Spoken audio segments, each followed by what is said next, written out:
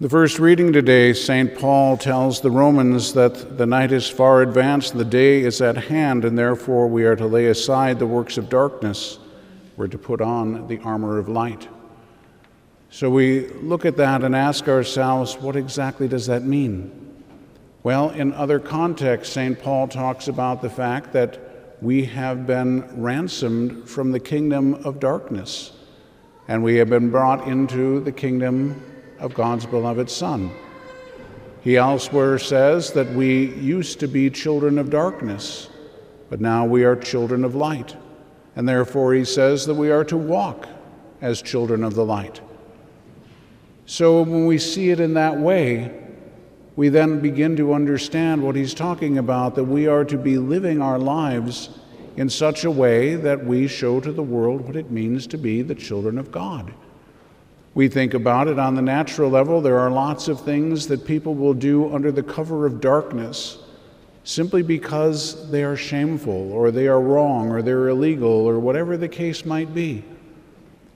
And we begin to recognize then the difference between the way that we act when it's light out and when it's dark out, because we don't want anybody to see our shameful things that we would do in the dark, so we don't do those things in the light.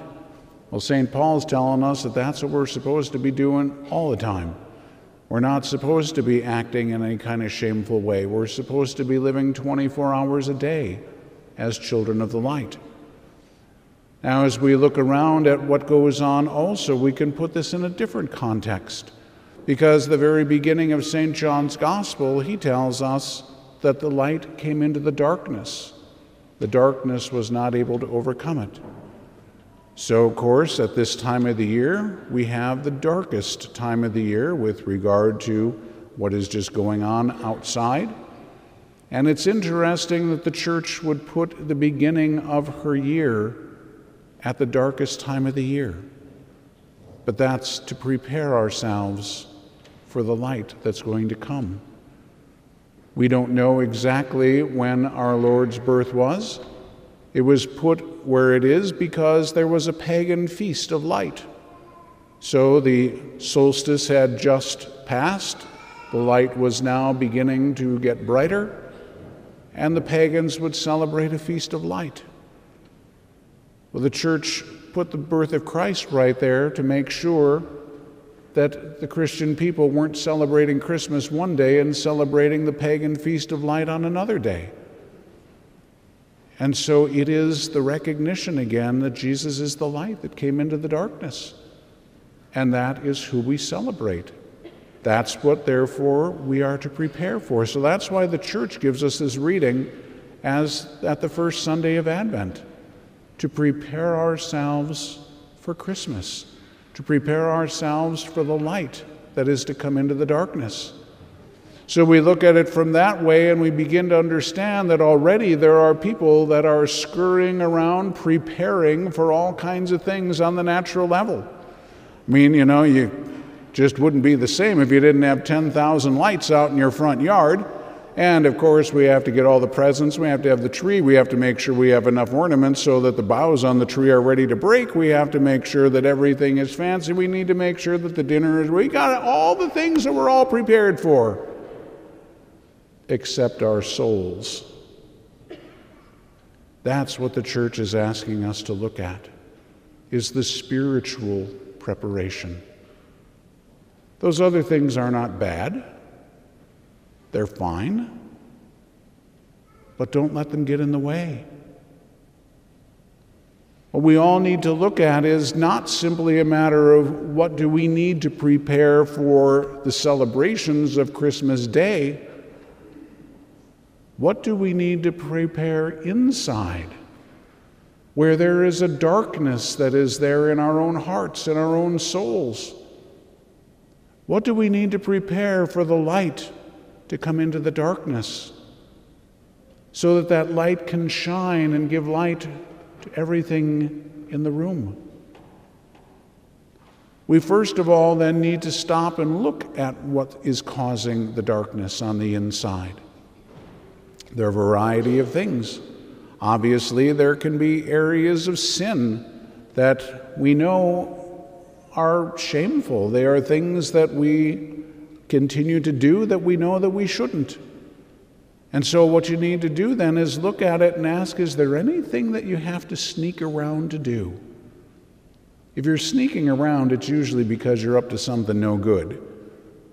And it could be that you're just trying to prepare a surprise for your spouse, and that's real nice, so you're being sneaky. But usually when you're trying to hide something from somebody, there's a reason, and it's not a good reason.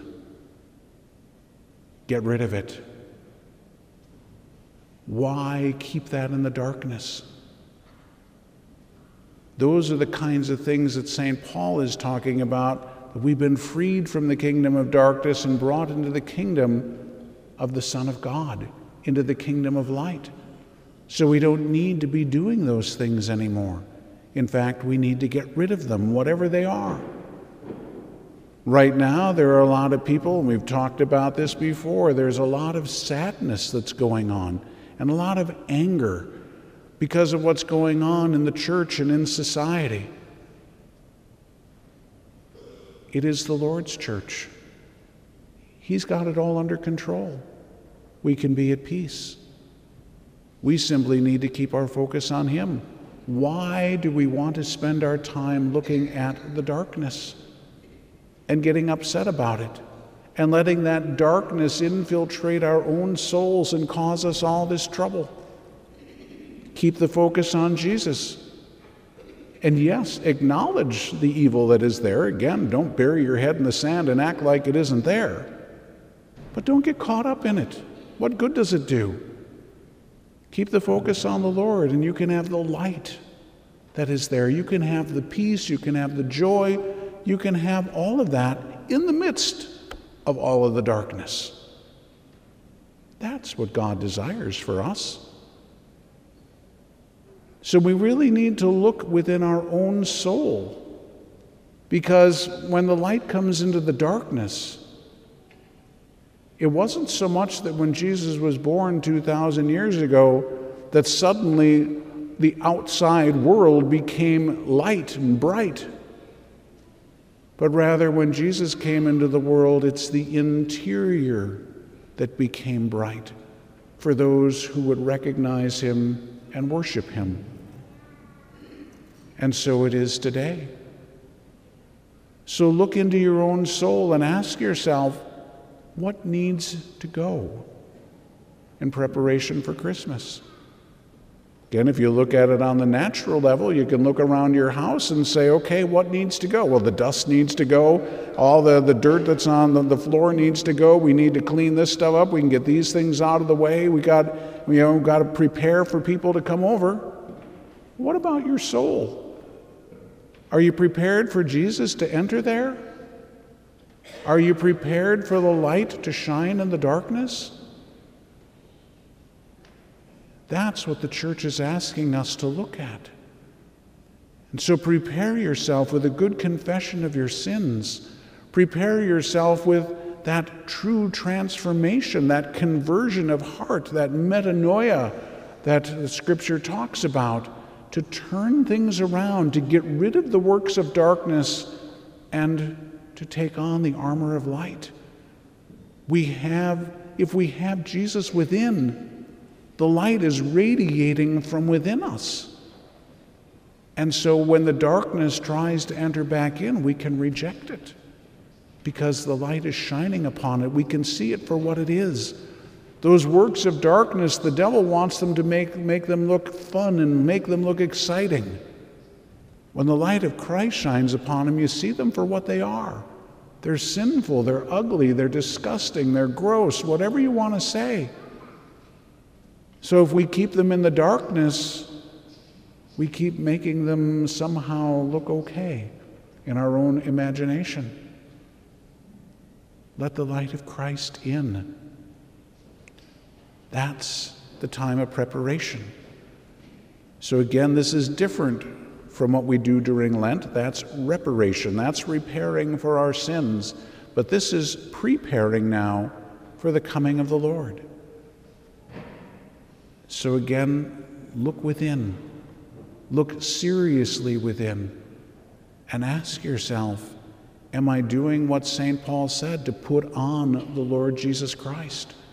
Not just simply believe in him, put him on. Let him live in you and through you. Let that light shine through you. Jesus told us in the gospel, when you see all these things happening, lift up your head. Look up, because your redemption is at hand. That's what this time is about. It's preparing for the coming of Christ, not so much the coming of Christ into the world, the coming of Christ into our own hearts, into our souls. So now again, ask yourself, we can get rid of the sins, we can get rid of the sadness, we can get rid of the anger, we can get rid of all that. What are we filling it with? It's not enough to get rid of the bad stuff. Now we need to fill it up. We need to fill it with Christ. We need to fill all that up with the light. And so now the challenge is to look at your prayer life. What does your daily prayer life look like? Is it where it really ought to be? Are you really, truly seeking union with the Lord? Again, that's the point St. Paul is making. He's saying, look, it's time to wake up. It's time to wake from sleep. It's time to get our act together. We need to live as in the day. So that means we need to be steeped in prayer if we're going to be preparing ourselves for the coming of the Lord. Again, you think about all those things you're doing on the natural level. It doesn't just happen by itself. It'll be nice if the tree shows up. It'll be nice if we have some presents. It'll be nice if we get the lights up or whatever. But you've got to prepare for that. What's it going to look like? What am I going to do with my 10 or 20,000 lights this year? How's that going to be arranged out there? Where are we going to put the tree? What kind of things what are we having for dinner, and how are we going to do that? All these things you need to think about, need to prepare and get ready. If the Lord is going to be entering into your soul in a profound way, you need to prepare for that. And that happens through prayer, bringing yourself into union with Him. So it doesn't just happen because Christmas arrived. Isn't that nice? It's a wonderful thing that Jesus did 2,000 years ago when He was born. It is a wonderful thing that Jesus is doing right now in our hearts and souls, if we are willing to open them up and allow Him in. So take advantage of this time. And we don't have much time this year. It's the shortest Advent that we can have, so it's 3 weeks and 1 day. So this isn't like it's going to be overly difficult for anybody. But we need to make the most of the time because the time is short. We need to get rid of the things of darkness. We need to put on the armor of light. We need to put on the Lord Jesus Christ and live in holiness, live in the light, and to have our hearts and souls prepared so that, yes, on the natural level, you can have a wonderful Christmas with your family, but more importantly, so that in the depth of your heart, in the depths of your soul, you can have a wonderful union with Jesus Christ on the feast of His Nativity.